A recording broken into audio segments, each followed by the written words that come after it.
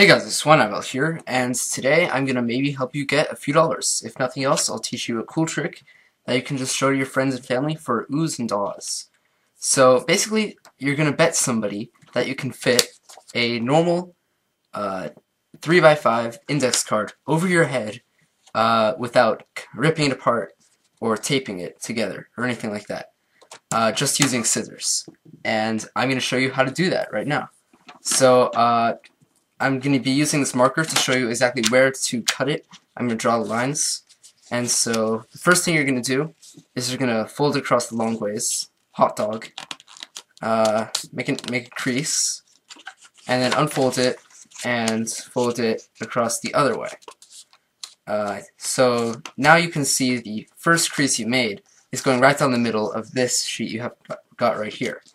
So then you're going to cut almost all the way to the end, just like that.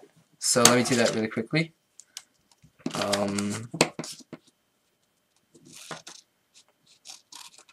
don't have to be super exact for this project, but it definitely helps. So here you go, I've got it almost all the way cut, but there's still paper there, so you don't want to cut all the way across. Then you can unfold that and fold it back the way it originally was, hot dog shaped. So now what you're going to do, starting from where the first cut you made ended, which is right here, I'm going to cut it straight down like this, and then on the other side, I'm going to cut up, and then on the other side I'm going to cut down, and so on and so forth. So I'm going to do that really quickly.